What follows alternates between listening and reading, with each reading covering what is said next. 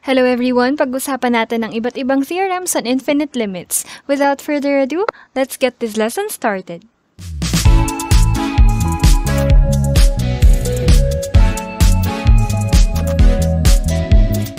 I-recall muna natin yung limit theorems na previously ay napag-usapan na natin.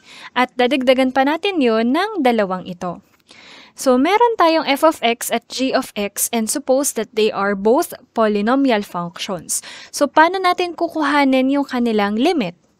Ibig sabihin nito, limit of f of x as x approaches a is equal to f of a. In other words, kapag polynomial function yung kinukuhanan natin ng limit, kung ano yung value ng a dito, isa-substitute lang natin yon sa lahat ng x doon sa function. Ito ay nangyayari lang, tandaan kung yung f of x ay polynomial function. At kung meron din tayong rational function na f of x over g of x, tapos kinukuha natin yung limit niya as x approaches a, it is just equal to f of a all over g of a. So ito, parang isa-substitute lang din natin yung a dun sa lahat ng mga variable x sa bawat term sa numerator at denominator. Pero may condition if g of a is not equal to 0. Dapat ito daw denominator ay hindi mag-equal sa 0. Dahil pag ito nag-0, iba na yung theorem na gagamitin natin. So dito tayo sa theorem on infinite limit number 1. Meron tayo sabihin natin na r na isang positive integer. Tapos sabihin natin yung r ay naging exponent ng x sa denominator. So yung theorem on infinite limit number 1, ang format niya ay naka-fraction. Yung numerator natin ay 1, tapos yung denominator natin ay x to the r. Yung r ay a positive integer daw. And if x approaches 0 from the right, ito ay isang right-hand limit, equal daw yun automatically sa positive infinity. Kung meron naman tayong limit of 1 over x raised to r, as x approaches 0 from the left, dalawa yung pwedeng maging answer. Titingnan natin yung r or yung exponent ng x. If r is even, then we have positive infinity. And kung negative naman, that is negative infinity. Tatandaan lang natin to para ma-evaluate yung limit ng mga sumusunod. Una, meron tayong limit of 1 over m to the 11 as m approaches 0 from the right. Dahil from the right, yung ating direction or yung side ng limit natin, hindi na natin kailangan pang tingnan yung exponent dahil ito, 1 over m to the 11 ay nagko-conform na agad dito sa 1 over x to the r. So this is already positive infinity. Yun na agad yung answer niya. Next, we have limit of 1 over b to the 4th as b approaches 0 from the right. Tulad ng first example natin, this is also 0 from the right. So automatically na ito ay positive infinity. Next, meron tayong limit of 1 over x to the 8 as x approaches 0 from the left. Kung from the left, dalawa yung possible scenario natin. Dahil yung r natin dito ay 8 and 8 is even, then the answer is positive infinity. And for the fourth example, we have 1 over y to the 17 as y approaches 0 from the left. Dahil ito ay from the left at ang r natin ay 17 which is odd, then the answer for the fourth example is negative infinity. Yung theorems on infinite limits number 1, lagi lang natin gagamitin kung ang format ng ating hinahanapan ng limit ay isang fraction, na ang numerator ay 1 at ang denominator ay x raised to r. Tandaan lang natin itong mga conditions na ito. Next, we have the theorem on infinite limit number 2. Dito naman, involve na ulit yung f of x at g of x. Kukuhanin natin yung limit ng kanilang quotient or i-divide natin si f of x at g of x. Sabihin daw natin na yung limit ng f of x as x approaches a ay constant. Okay, tapos hindi daw siya equal sa 0.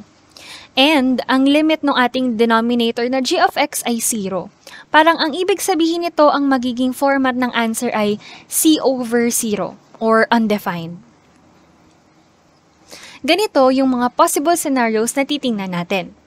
Una, kung yung c natin na numerator, yung naging sagot dito, ay positive c, tapos yung g daw ay 0 from the right, kumbaga plus din or sa right din nung 0 nagsisimula, then ang answer natin ay positive infinity.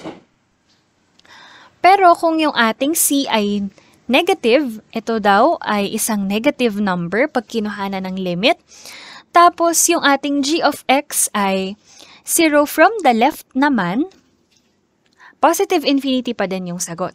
So, pwedeng ang maging pattern natin dito, kung yung sign ng c at yung exponent in a way, or yung direction ng limit ay parehong positive or parehong negative, the answer is positive infinity.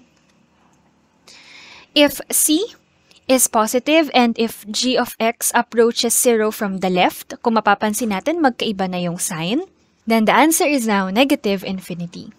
Ganon din kung magkabaligtad, if c is negative and if g of x approaches 0 from the right, ang answer din natin ay negative infinity. Tatandaan natin na itong limit na to, itong theorem na ito, ay ginagamit lang as last option. Ibig sabihin, kung yung f of x at g of x ay pwede pa nating masimplify using factoring, di gamitan pa ng factoring tulad nung ginawa natin sa previous video about evaluating limits. Kung kaya pa silang magamitan ng conjugate para masimplify, gamitan pa. Ito ay palaging last option.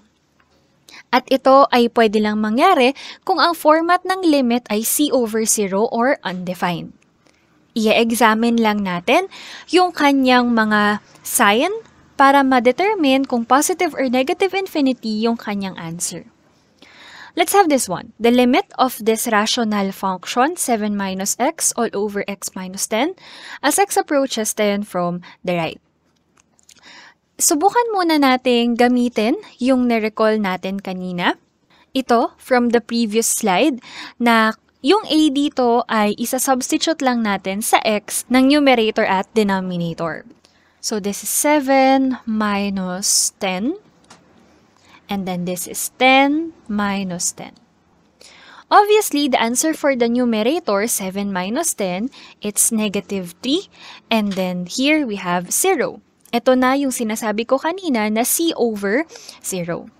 Dahil ito ay negative constant at ito, yung direction ng ating limit is 10 from the right, ibig sabihin magkaiba sila ng sign, ang answer natin dito ay negative infinity.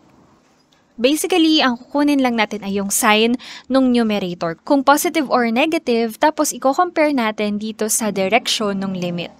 We do the same for example 6. So we have 3 plus 6 all over 3 minus 3.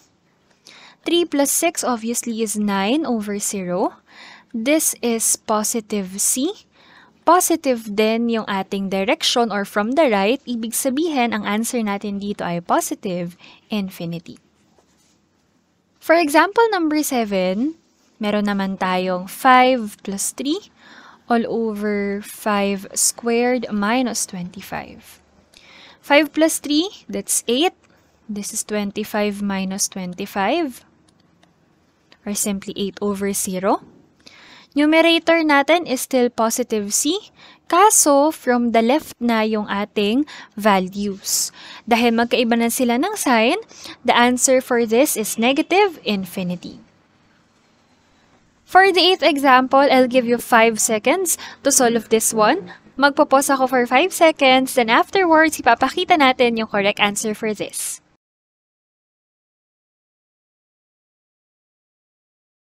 I-substitute natin yung value na 1. We have 1 minus 9, and then we have 1 minus 1. The numerator will be negative 8. 1 minus 1 is 0. Dahil ito ay negative c, at negative din yung ating exponent or yung direction, this is from the left. The answer here, dahil same sign sila, is positive infinity. So, ganyan tayo mag-evaluate ng limits using the theorems on infinite limits.